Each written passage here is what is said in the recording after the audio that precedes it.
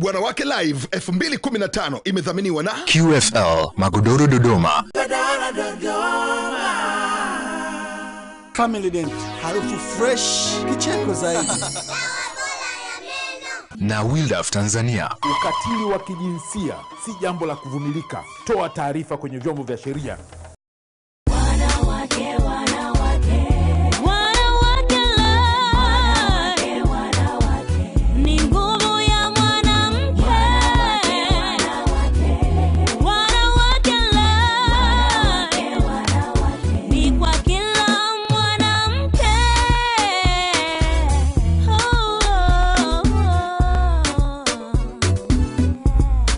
Wanawake live, live, live. Wanawake live.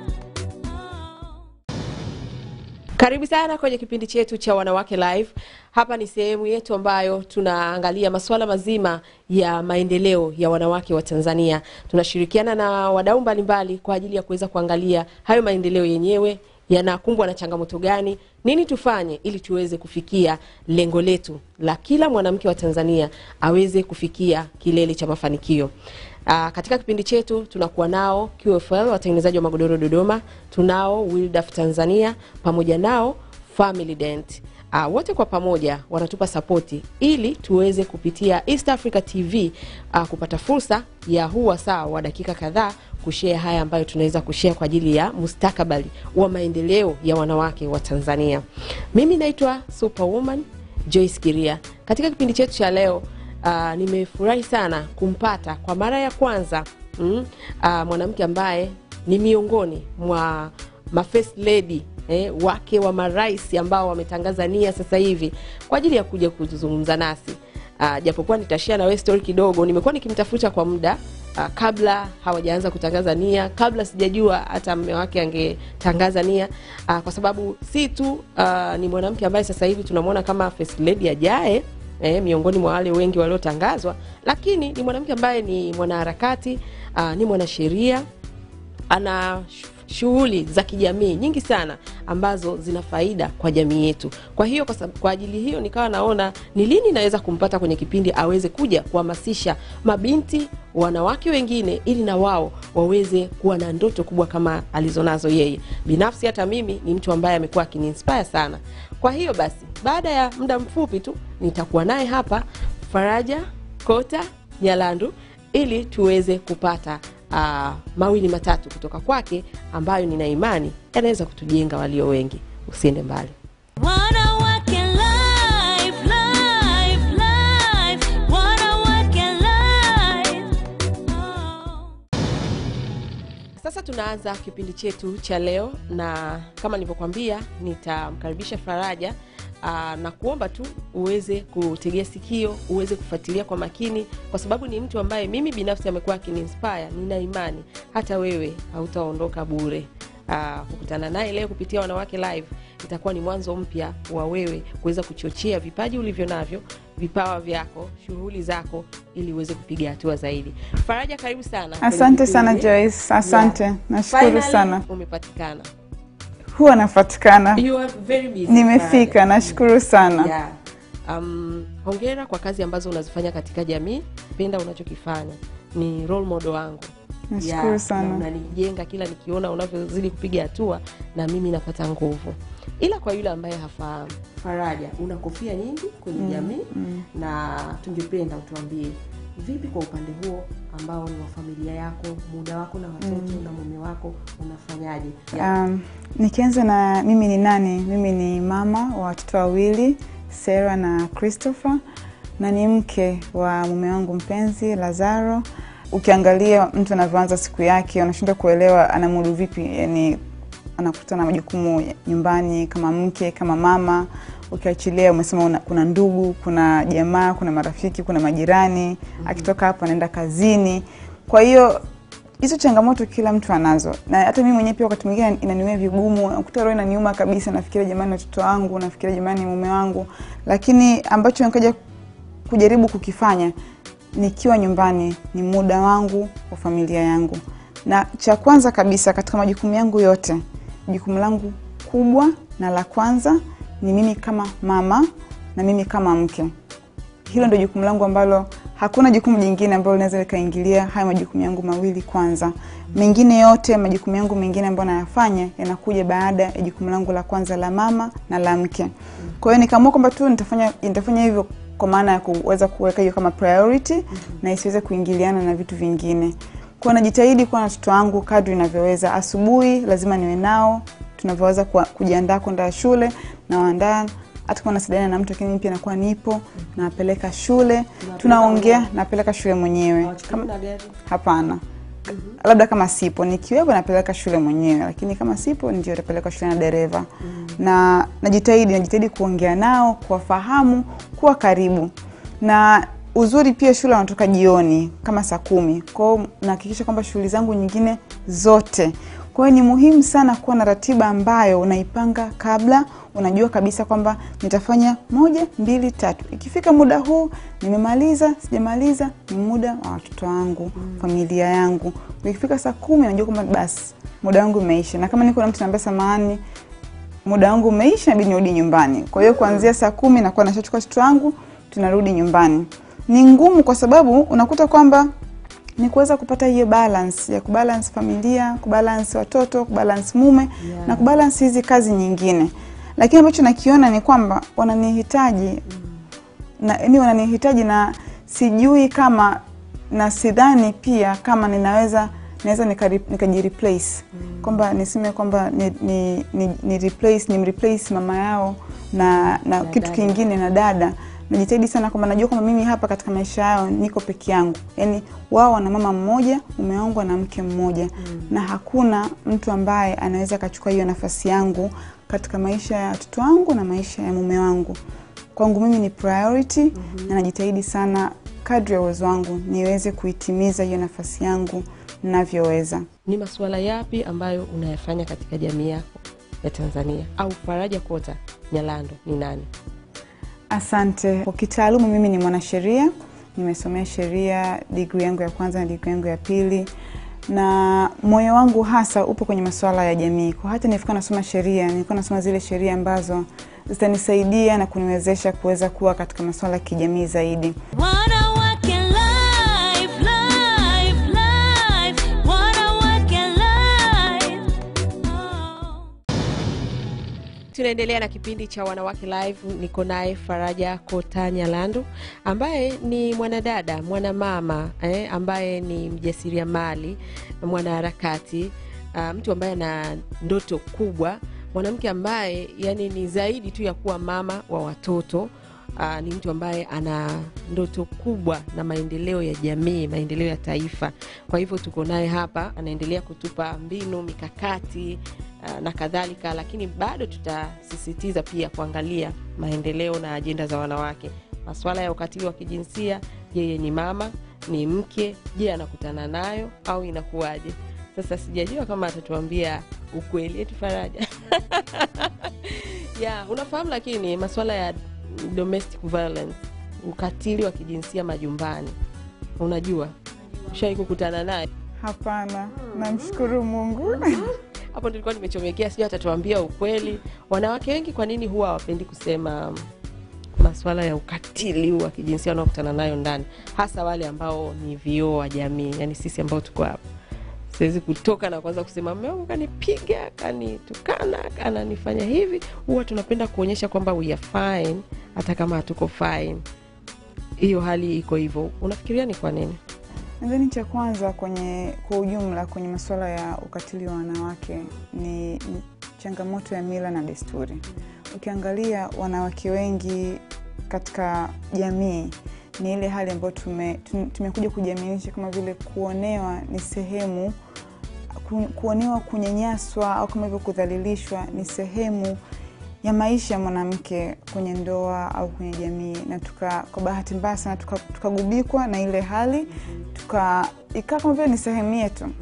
Na nakuta kwamba kuna wengine ambao kama wanavyosema ni watu ambao ni watu ambao wapo kwenye jamii, wenye nafasi zao, wenye nyadhifa zao, wanafanya hivyo vitendo, lakini wanashindwa kuvua ile hali na kuamua kwamba hapana, sio sawa. na pengine nichukue hatua ya kuondokana na hii hali. Na mwisho wa siku ukiangalia pia mimi naamini kabisa kwamba haya masuala ya mtu kutaka kuondokana na hiyo hali tusimzingatie tu mwanamke peke yake, hata mwanaume pia inabidi aelewe nafasi yake kama mwanaume. Na mimi naamini kabisa kwamba wanaume ambao wanajitambua, wanajielewa, wanajua kabisa kwamba mwanamke sio kudhalilisha, mwanamke sio kunyanyasa, mwanamke sio kuonea, mwanamke ni kupenda, kumtunza kama mume wangu. Kwa hiyo unakuta kwamba ni muhimu sana mwanaume aelewe nafasi yake kwenye jamii na mwanamke aelewe nafasi yake kwenye jamii. Kwa bahati mbaya tumejikita sana kwenye kumfanya mwanamke aelewe nafasi yake kwenye jamii, kwenye familia, kwenye ndoa, lakini pengine sio pia kujikita kwenye kumfanya mwanaume pia aelewe nafasi yake kwenye jamii, kwenye familia, kwenye ndoa. Kwa hiyo mimi ningependa yani twende sambamba, wote tuelewe, mwanaume aelewe na mwanamke aelewe, mke aelewe na mume aelewe. Mna miaka mingapi sasa hivi kwenye ndoa na bado mko kama ndio mna date sasa hivi? Tuna miaka 8 kwenye ndoa. Ndio, tumefunga ndoa mwaka 2007. Na siri ya kwanza ya ndoa ni upendo na imani. Nakumbuka kabla sijaolewa mamangu aliniuliza, akaniambia hebu fikiria jambo baya kabisa ambalo mwanamume anaweza kufanyia ukiacha kukua kwa mfano. Na fikiria hilo jambo baya, alafu fikiria kama bado utakuwa unampenda. Kama bado utakuwa unampenda baada ya kulifikiria hilo jambo na kama ameacha kufanyia, then olewa naye kwa sababu utakuwa unampenda. Na msingi wa uhusiano wote ule, mimi naamini hata urafiki, mkifanya kazi pamoja au hata mkiwa majirani, ukiachilia mbali ndoa, msingi wa kwanza ni upendo. Kwa ukiwa na ule upendo wa kweli, upendo wa dhati, maisha kikawaida mnakuwa mnaishi katika maisha ambayo yanakuwa sio magumu, yani ni mepesi zaidi. Na nadhani upendo ndio ambao umetuunganisha mimi na mume wangu, upendo ndio ambao ukatushika kiasi kwamba hata kwenye hizo changamoto tunazopitia kwenye kuna siasa au kwenye jamii, tukirudi nyumbani tunajua kwamba sisi wawili tunapendana, tupo kwa ajili ya kila mmoja yupo kwa ajili ya mwenzake, na kila mmoja ndani ya moyo wake anataka mwenzake awe bora. Na kila mmoja ndani ya moyo wake anajua kwamba huyu mwenzangu ni mwenzangu. Unajua ile imani kwamba hata iweje mwisho wa siku na mwenzangu inakupa amani. Kwa hiyo ukiwa na hiyo misingi miwili, mimi naamini kwamba ni mizuri sana kuunganisha. Lakini kikubwa zaidi kwetu sisi, tunamwamini sana Mungu na tunasali pamoja, kama ambavyo tunacheka pamoja, tunavuzunika pamoja. Kwa hiyo sisi imani yetu kwa Mungu pia ni msingi mkubwa sana kwenye familia yetu. Wakina mama wanaokutazama, wanawake wameolewa, wako ndani ya nyumba, ndani ya ndoa zao. Mimi ninajua machungu ya wanawake wa Tanzania. Nimezunguka Tanzania hii na kukutana nao kila siku, simu zangu zinaita masaa 24, ni shida za wanawake. Wengi matatizo yao yanatokana na ndoa. Wewe ni mwanamke ambaye mpaka sasa hivi ndani ya miaka 8 unafurahia ndoa yako. Wengine tuliingia miezi 3 tukatoroka. Hebu tuambie, wewe unaweza ukawa ni role model. Asante Joyce, ni kweli unachosema ni kweli kabisa. Kuna changamoto nyingi sana kwenye ndoa nyingi. Na cha kwanza ambacho nadhani naweza nikasema ni mawasiliano. Mawasiliano hasa kabla ya ndoa. Wengi wanaangalia mawasiliano baada ya ndoa, lakini mimi naangalia sana mawasiliano kabla ya ndoa. Lazima mwanamke na mwanaume wawe wazi. Mwanamke awe anajua nini anataka kwenye ndoa yake, awe anafahamu mume wake ni mtu namna gani. Namna pekee kwanza kumfahamu mtu, lazima ndio angalie mwenendo wake, tabia zake, lakini pia sikiliza kauli zake. Hakuna kitu ambacho kinakuwa kipya kwenye ndoa. Yaani mtu jinsi alivyo kabla ya kuoa ndivyo atakavyokuwa baada ya kuoa. Pengine kama tabia ni mbaya, ulikuwa unaona labda 20% au 30%, unajua kwamba zitakuwa mbaya zaidi. Sasa swali ni kwamba tabia zake nzuri, je, zinatosheleza kumudu tabia zake mbaya? Maana huo ni mzani. Hata mimi pia au wewe, kila mtu ana changamoto zake, ana mazuri yake, ana mazuri yake na ana mabaya yake. Na lazima ujue kwamba yale mazuri yake yawe yatosheleze, yakidhi yale mabaya yake. Kiasi kwamba ukiangalia unasema kweli jamani hili hapa yani hafai, lakini mbona kuna hili na hili na hili na hili na hili. Yani list ya mazuri inakuwa ni kubwa kuliko list ya mabaya. Lakini cha msingi ni kuwa na mawasiliano mazuri kabla. Wewe usiingie kwenye ndoa ukiwa haumjui mwenzako. Hii inakuja kwa wote, kwa wanawake na kwa wanaume. Watu wanaingia kwenye ndoa hawafahamiani, hawajuani, unafika ndani ya ndoa mtu anakuwa surprised. Na bahati mbaya katika hizo harusi zetu za shamra, harusi zinakuwa zina kamati na watu 16, unakuta kwamba focus kubwa kabla ya ndoa ni maandalizi ya harusi badala ya maandalizi ya ile ndoa yenyewe, kufahamiana wale wenza wawili. Na unakuta kwamba cha msingi ile mawasiliano lazima yaendelee mpaka ndani ya ndoa, kuendelea kufahamiana, kwa sababu binadamu yani wanasema hajafa hajaumbika, kila siku tunabadilika, tunakuwa. Kwa hiyo ni kuendelea kuwasiliana, kuendelea kufahamiana hata ndani ya ndoa. Na kama kuna changamoto yoyote, kuna shida imetokea, pia ni mawasiliano. Kama kuna kosa, kuna hitilafu, pia ni mawasiliano. Ukiweza kumfahamu mwenzako, lakini kabla kumfahamu mwenzako ukaweza kujifahamu wewe mwenyewe, inakuwa ni rahisi. Unakuwa ufanye maigizo, unakuwa ufanye kwa nguvu wa kujilazimisha, inakuwa ni wepesi fulani unaupata kwa ule ukaribu mliokuwa nao. Lakini nadhani pia kingine ambacho nakiona kikubwa ni wanawake wengi pia wanakuwa hawajui nafasi zao. Mimi naamini ya kwamba mwanaume yeyote ambaye anampenda mke wake angependa kuona mke wake akivaa ule uhusika wa nafasi yake. Nikimaanisha kwamba kama wewe ni mke, basi inabidi uvae ule uhusika wa kuwa mke, lakini pia usisahau kwamba wewe ni mtu kabla ya kuwa mke. Kwa usimsahau yule Joyce au usimsahau yule Faraja, usisahau ndoto za Faraja, usisahau ndoto za Joyce, usisahau maazimio ya Faraja, usisahau mipango ya Faraja. Na mwanaume ni kama mwanamke ni kama ua, anavyozidi kuchanua yeye kama mtu kabla nafasi yake ya mke, na hakika atakuwa na furaha, atakuwa ni kama ua ndani ya nyumba, atakuwa analeta amani na yani ule uwepo fulani ambao ni mwanamke pekee ambaye anaweza kauleta kwenye nyumba. Faraja ulikuwa ni Miss Tanzania, mpaka sasa hivi tunaweza tukakurudisha kule ukaenda kugombea. Urembo wako uko pale pale, mwili wako uko pale pale. Wanawake tulio wengi tukishaza mtoto mmoja wawili, sijui ni nini. Hapo unaweza pia ukapongelea kidogo. Wewe unaponaje? Tuko hapa kwa ajili ya kusaidia wanawake wengine. Na kwanza napenda kubaki hivyo kama ulivyokuwa nasema. Chukua cha kwanza ni hiko. Sikuwa napenda sana ni nenepe kwa mfano, na kwa hiyo nilikuwa conscious kwa mabadiliko ya mwili wangu. Na naambia watu kikubwa ni kama nilikuwa nanyonyesha sana. Kwa hiyo ukinyonyesha unapungua kwa sababu utakula sana, lakini pia sababu unatoa sana maziwa utapungua. Huwa sina hata mbinu kubwa zaidi ambayo watu huwa wananiuliza ulivyojifungua ulifanyaje mpaka ukapungua. Naomba nilinyonyesha. Wow. Ambacho wanawake wengi pia sisi ambao ni modern hatupendi kufanya hivyo. Naomba wanyonyeshe watoto wao. Lakini kikubwa ni kwamba wasijipoteze. Mambo ya kunenepeana kupita kiasi, matumbo, mamili, manyama, manini, inafanya hata ile ua la nyumba linaanza kubadilika, linakuwa kama linanyauka na ua la jamii. That is the message na ua la jamii. Kwa hiyo akina mama, Faraja urembo wake uko pale pale, na wewe jitahidi. Umezaa mtoto mmoja wawili, jiweke sexy, hot. Mume wako akija na kuona yani like anataka kukungata ndio maana naona siri ya Faraja hiyo naendelea kugundua vichache. Sasa Faraja bwana anakaribia kuwa first lady. By the way, nataka tu nikuulize, who is your role model kwenye first lady? Hongera sana kwa familia yako, mume wako kutangaza ni ya Urais.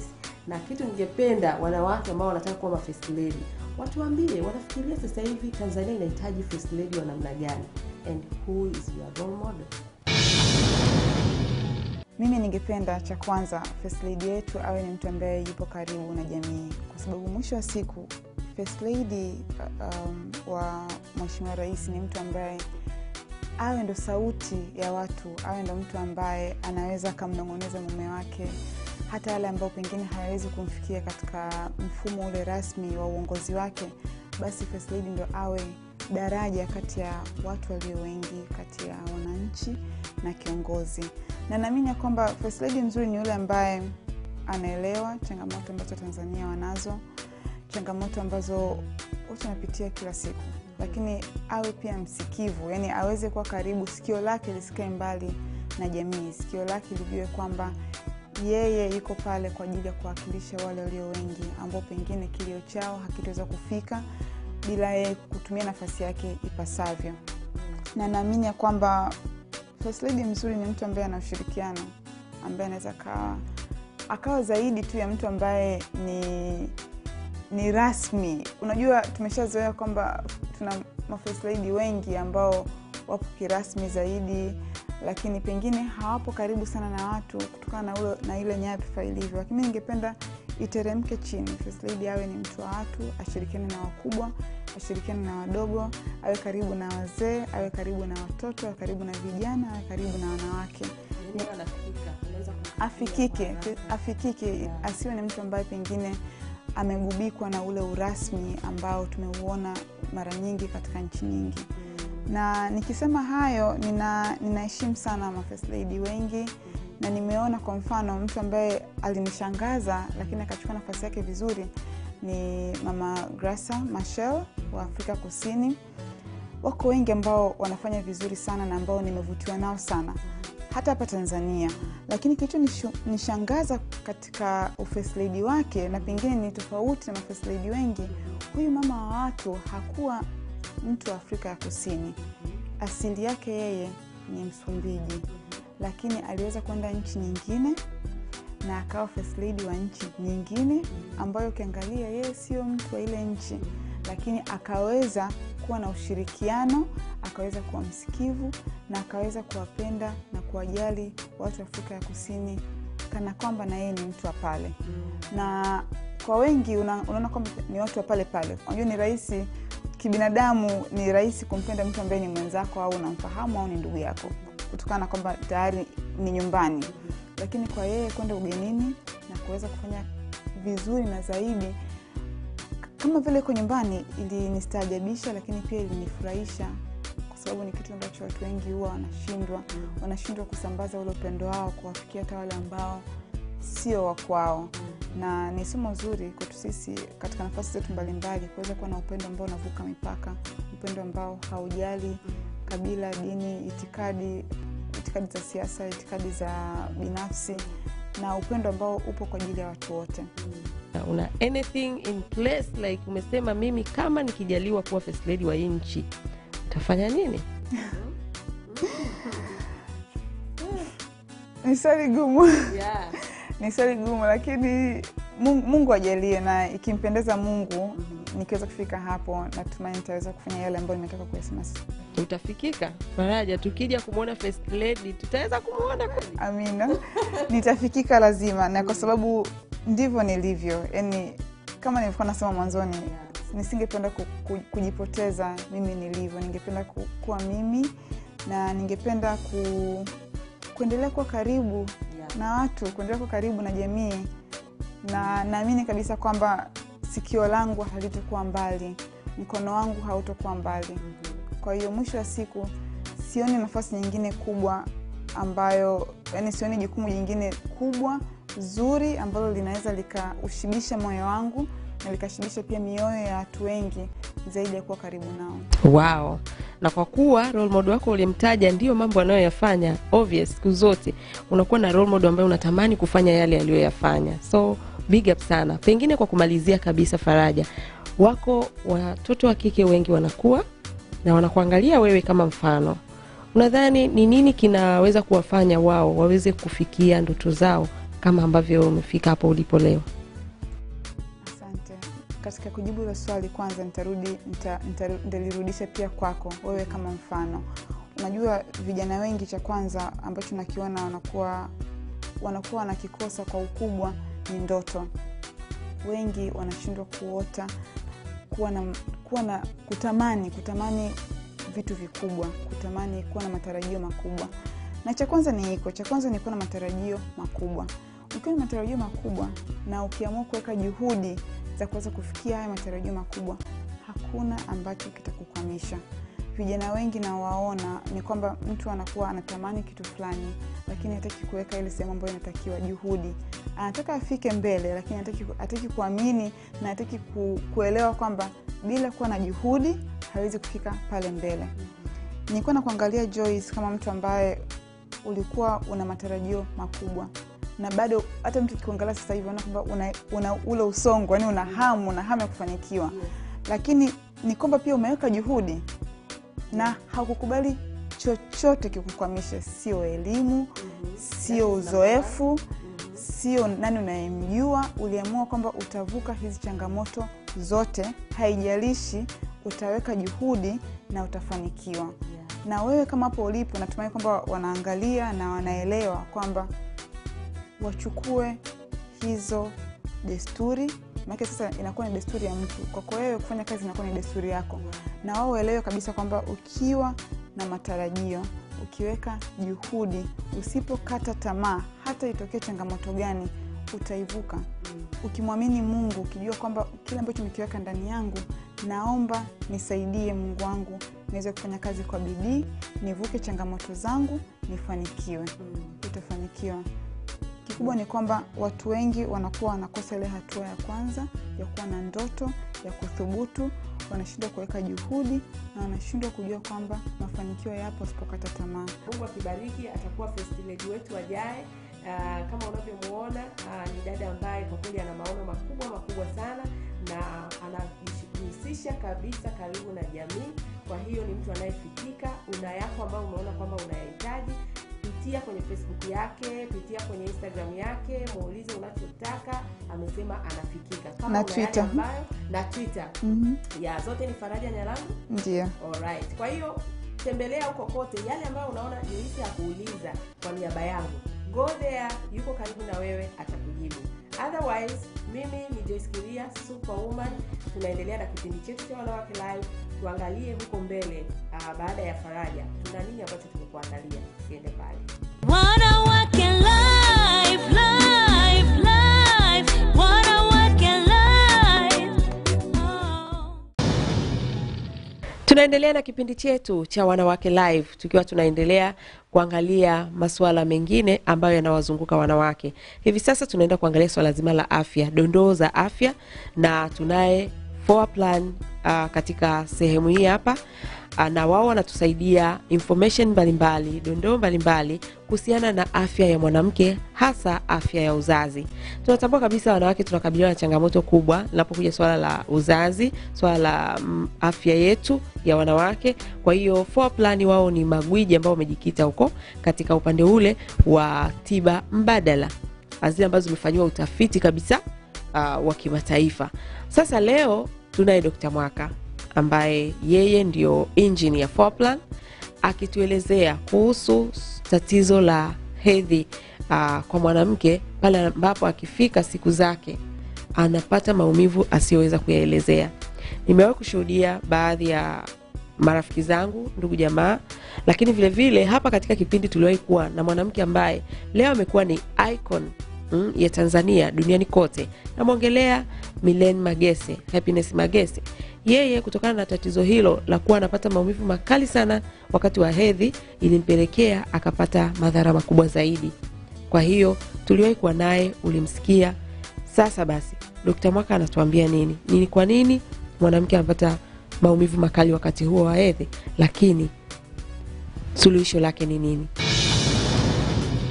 Nashukuru sana. Kama alivyoeleza huyu dada, ni kweli kabisa kwamba yako matatizo ambayo Watanzania, watazamaji wa kipindi hiki, mnapaswa kujua yanasababishwa na nini na nini mfanye. Amegusia hapa tatizo hili la hedhi na hasa maumivu wakati ule wa hedhi. Cha kuangalia kwanza hapa huwa ni nini kinasababisha haya maumivu ya hedhi. Kwa bahati mbaya au bahati nzuri, haya maumivu yamegawanywa katika sehemu kama mbili hivi. Kuna primary ambayo wanasema ni primary dysmenorrhea na kuna secondary ambayo wanasema ni secondary dysmenorrhea. Hapa tofauti zake zikoje? Hii dysmenorrhea ya kwanza au haya maumivu yanayopatikana lakini ya mwanamke au msichana ambaye hajawahi kuzaa kabisa, yanatofautishwa na yale ambayo anapata yule mwanamke ambaye ameshawahi kupata ujauzito na ameshawahi kuzaa kabisa. Hizo ndio tofauti. Tukianza na haya ya mwanzo, mara nyingi huwa ni process ya kawaida ya mwili wa mwanamke, na panapotokea kuzidi kwa jambo moja au kitu kimoja ndio shida inatokea. Huwa iko hivi: kila mwezi kwenye mzunguko wa mwanamke huwa panaandaliwa ukuta ambao unaitwa endometrium. Unaandaliwa maalum kwa ajili ya kusubiri kama yai litapevushwa na kuchavushwa mwezi huo, likute ukuta wa kizazi, yani ukuta wa ule mji wa mimba tayari kupokea kitoto kama makazi ya kile kitoto.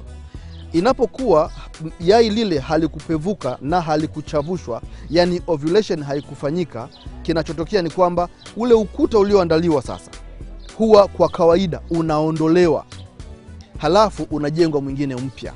Na hii process huwa iko hivi: kawaida ovaries ndo huwa zinazalisha viwango vya estrogen na progesterone, na vinazalisha katika nyakati maalum kwa sababu maalum. Pale ambapo hedhi inapokuwa inafika sasa kwa mwanamke, maana yake ni kwamba kuna ukuta ulioandaliwa toka mwanzo wa mwezi uliopita, na yai halikuweza kupevushwa na kuchavushwa. Ndiyo maana mwanamke anaona hedhi. Sasa kabla hajaona hedhi huwa inakuwa hivi: viwango vya progesterone na estrogen huwa vina decline, vinapungua. Vikipungua tu tayari kinachotokea ni kwamba mwili una sense kwamba viwango vimeshapungua vya estrogen na progesterone, ambayo hiyo huwa ni kazi ya ovaries. Na ovaries zinapata signal kutokea kwenye hypothalamus kwamba sasa mzunguko unakwenda katikati, hebu simamisha. Unasimamishwa uzalishwaji wa homoni ya estrogen na progesterone. Zikipungua tu, wakati huo huo ukuta wa kizazi unapata signal nyingine, zinazalishwa molecular compounds ambazo zinaitwa prostaglandins. Hizi hazianzi kuzalishwa bila ile signal ya kwamba tayari progesterone na estrogen zimedecline. Zinapo decline, signal inafika, hizi molecular compounds zinaanza kuzalishwa ambazo zinaitwa prostaglandins, na wengine wanaziita hormones. Of course kwa Kiswahili chetu tunasema haya, hormone ya prostaglandins inazalishwa. Kazi yake nini? Kazi yake ni kwenda kubana mishipa na misuli ya ukuta wa kizazi. Inaenda kuconstrict, inaibana ile mishipa ya damu kwanza. Kwa hiyo damu inazuiliwa kwenda kwenye zile tishu za kwenye ukuta wa kizazi, jambo la kwanza. Lakini hiyo process mara nyingi huwa inaitwa vasoconstrictions. Ule ukuta, mishipa ya damu ikiwa constricted, maana yake kwamba damu haiendi tena kwenye zile tishu.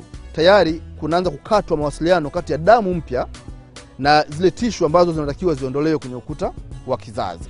Lakini baada ya hapo, hewa ya oxygen pia nayo inakuwa blocked kwenda kwenye hizi tishu, na maanisha za huu ukuta uliotakiwa utumike mwezi uliopita. Kwa hiyo pana katika mawasiliano kati ya hewa ya oxygen na hizi tishu za ukuta uliotakiwa utumike mwezi uliopita. Kinachofanyika ni nini? Tishu hizi ambazo zipo tayari kwenye ukuta wa kizazi zinakosa supply ya damu, zinakosa supply ya hewa ya oxygen, na ni kwa sababu ya ule mkazo wa misuli ya kizazi na mishipa ya damu uliofanywa na hizi molecular compounds za prostaglandins. Ni kwa sababu gani? Ili hizi tishu sasa zikishakosa mawasiliano, zikakosa damu, zikakosa hewa ya oxygen, zinaanza kupondeka na kutolewa nje, na zinapotolewa nje, hiyo ndio hedhi yenyewe. Sasa kinachotokeaga hapa ni nini? Hizi molecular compounds za prostaglandins huwa zinabidi zizalishwe kwa kiwango fulani ili kutengeneza mkazo wa misuli ya kizazi kwa kiasi fulani. Inapotokea hizi chemical compounds zimezalishwa kwa kiasi kikubwa kupita hali ya kawaida, maana yake ni kwamba na mkazo wa misuli unakuwa mkubwa kuliko hali ya kawaida. Na hapa ndio tunasemaga hivi kwa kurahisisha kwamba mara nyingi maumivu yale ya hedhi yanatokana na kuzalishwa kwa homoni ya prostaglandins au hizi compounds za prostaglandins kwa wingi zaidi ya hali ya kawaida. Sasa bahati mbaya ni kwamba inapozalishwa kwa kiwango kingi zaidi, mkazo ukawa mkali zaidi, ndio yale maumivu msichana anayapata mpaka anachanganyikiwa. Wakati mwingine inabidi akawekewe drip, wakati mwingine achomwe sindano za maumivu, wakati mwingine atumie madawa ya maumivu. Lakini haishi hapo, kwa sababu baada ya kuwa hii prostaglandins imezalishwa kwa kiwango kikubwa zaidi, imetengeneza mkazo wa misuli ya kizazi kwa nguvu zaidi, maumivu ni makali zaidi, kuna kemikali nyingine ambayo inaitwa leukotrienes. Kazi yake huwa inafanya kazi ya inflammatory responses. Yani panapokuwa pana inflammation mahala, inatokewa ile, inazalishwa ile kwenda kupambana na zile inflammations. Sasa kutokana na mkazo wa misuli ule, kinachotokea ikizalishwa ile homoni ya leukotrienes nayo inakwenda kama vile kutibu majeraha. Yaani ni sawa sawa na mtu ameumia kwenye kidonda, halafu unaweka spirit, sababu spirit itasaidia kuondoa bakteria na vitu vingine, lakini spirit inauma. Kwa hiyo panapokuwa palizidi hormone prostaglandins, mkazo wa kizazi ni mkali, maumivu yamekuwa makali, kizazi chenyewe kina sense na kinazalisha hii kemikali ya leukotrienes kwa ajili ya kuripea yale majeraha na zile vimbe ndani ya ule ukuta wa kizazi, ambazo nayo pia huwa inaongeza maumivu tena kwa mara ya pili. Kwa hiyo process hii unakuta kwamba inamfanya mwanamke anateseka na anateseka kweli kweli. Lakini ukigundua chanzo ni kwa sababu hormone prostaglandins ilizalishwa kwa wingi kupita kiasi, nini cha kufanya? Cha kufanya ni kupata matibabu yanayoweza kucontrol viwango vya uzalishwaji wa hormones za mwanamke. Viwango vikiwa sawa sawa, maana yake ni kwamba hata prostaglandins itazalishwa pia kwa viwango sawa sawa na maumivu kwa mwanamke hayata kuwepo. Lakini ushauri mwingine huwa ni hata kuambia wanawake wafanye mazoezi. Mazoezi yanasaidia pia kutengeneza mzunguko wa damu mzuri, na hivyo wakati mwingine hata viwango vya prostaglandins vikiwa vingi, bado kunaweza kutokea regulation ambayo itafanya mwanamke asiwe na maumivu makali sana. Mbali ya hapo, kuna baadhi ya vitu vinachochea uzalishwaji wa hizi molecular compounds kwa wingi zaidi. Sigara inachangia, vilevi vinachangia, kemikali mbalimbali kwenye vyakula vinavyotengenezwa, junk foods hizi vinachangia. Lakini stress, emotional stress nayo pia inachangia. Msichana akiwa na stress sana ana nafasi ya kupelekea kupata maumivu makali sana wakati wa hedhi. Lakini niseme matibabu yatokanayo na mimea yapo. Mwanamke wa leo hauna sababu upate maumivu hayo ukasema tunavumilia kwa sababu niliambiwa ni chango. Hapana. Zipo dawa ambazo ukitumia zinazotokana na mimea, ambazo hata for plan clinic zipo, utakuwa unapita mwezi wako vizuri bila adha wala shida yoyote. Na hili nasisitiza kwa sababu kubwa moja. Inawezekana kuyavumilia hayo maumivu ikakupelekea wakati baadaye una plani kupata watoto ikawa shida, kwa sababu huu mkazo ukiendelea kupelekea hata mkazo wa shingo ya kizazi, yani cervix. Na upakiwa na mkazo wa shingo ya kizazi itapelekea tabu hata kwenye kupenya zile mbegu za baba, lakini itakuwa shida wakati mwingine hata wakati wa kushiriki tendo la ndoa. Lakini wakati mwingine inaweza kuzuia hata uzalishwaji wa cervical mucus, yani ule ute ambao huwa unazalishwa kwenye zile siku za hatari. Kwa hiyo wewe ambaye unapata maumivu alafu unasema kwa sababu tulizoea nyumbani, mimi nafikiri hebu tuache hiyo sasa. Ifike mahala kama unasumbuliwa na maumivu ya namna hiyo, hebu waone matabibu, hebu fika for plan clinic, hebu nione mwenyewe personally Dr Mwaka uweze kupata matibabu iondokane na adha hiyo. Na ninarudia kusema hii ni ile sehemu ya kwanza. Hii ni ile primary dysmenorrhea. Sehemu ya pili ni yale maumivu yanampata mwanamke ambaye ameshazaa tayari. Hapo huwa pana tafsiri tofauti. Kwa kawaida mwanamke ambaye umeshazaa tayari kizazi chako kimeshapata shurba ya kutanuka na kusinyaa, na kutanuka na kusinyaa. Kwa hiyo ile vasoconstrictions inapotokea haifanyi wewe upate maumivu, kwa sababu tayari ikikaza misuli ilishazoea kukaza wakati unajifungua, ikitanuka imeshazoea kutanuka wakati unabeba ujauzito. Kwa hiyo ukipata maumivu, maana yake ni kwamba kuna shida nyingine kwenye mfumo wa uzazi. Inawezekana ikawa ni uvimbe kwenye kizazi, inawezekana ukawa una matatizo ya mirija ya uzazi, inawezekana una maambukizi kwenye kizazi, labda una PID, pelvic inflammatory diseases, au shida nyingine yoyote. Hapa angalizo ni nini? Wewe mwanamke ambaye umeshawahi kuzaa ukapata maumivu haya, ukiambiwa ni chango tulia litaisha lenyewe, si kweli. Ukweli ni kwamba kama una maumivu hayo na umeshazaa, waone madaktari haraka, waone matabibu, wataalamu wa tiba mbadala waliobobea kwenye matatizo ya uzazi haraka, ili uweze kupata ufumbuzi. Na hapo ndipo tunaposema kwamba ni lazima ujitahidi kupata elimu, ujifunze vitu mbalimbali ili viweze kukusaidia. Kwa bahati nzuri unapofika for plan clinic, mbali ya matibabu na dawa utakazopewa, pia utapata maelekezo sahihi. Vitu gani ule, vitu gani usile, uishi vipi, ufanyeje ili uweze kuondokana na adha mbalimbali zinazoweza kuikabili afya yako. Kipindi kinachofuata kama nafasi ikiruhusu, tutazungumzia tatizo lingine kama alivyouliza hapa, lakini katika mfumo huu wa hedhi. Kama alivyosema, kuna wale ambao siku zao hazieleweki sasa. Mara zinakuja, mara tarehe 1, mara tarehe 7. Hili kipindi kijacho nalo tutalizungumza kama nafasi itakuwa imeruhusu. Labda niishie hapo niseme kwamba nashukuru sana. Nakushukuru sana kwa kuweza kuangalia kipindi hiki cha Wanawake Live. Hii ni platform kubwa sana ya wanawake Tanzania na tumeweza kujifunza mambo mengi katika kipindi chetu. Ninachosema tu ni wewe kuchukua hatua pale ambapo umeona umeguswa na jambo lolote lile ambalo unaona kwa upande wako linakufaa. Hayo mengine unayaacha, unamwachia mwenyewe, si ndio? Yeah. So, kwa sasa hivi nawashukuru sana wote ambao wametuwezesha. Nikianza na wewe kwanza kwa kuweza kuangalia kipindi, lakini vile vile nawashukuru sponsors wetu, QFL watengenezaji wa magodoro Dodoma, Wildaf Tanzania, bila kusahau Family Dent.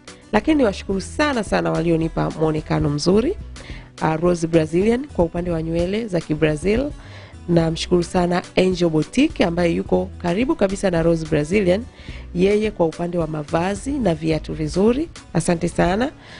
Kwa hiyo kama unapenda kupendeza, fika basi maeneo hayo.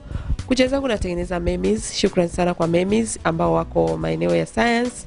Shukrani sana kwa Maloji ambao wao wana vipodozi original kabisa.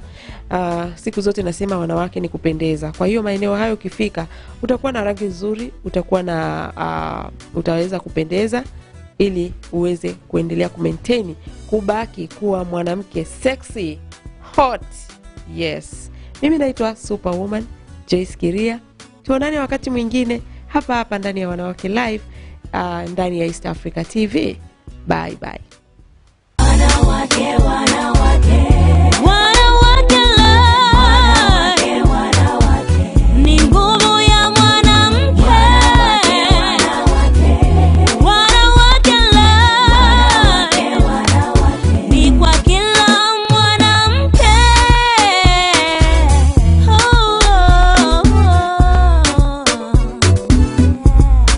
Wanawake live, live, live. Wanawake live. Wanawake Live 2015 imedhaminiwa na QFL Magodoro Dodoma.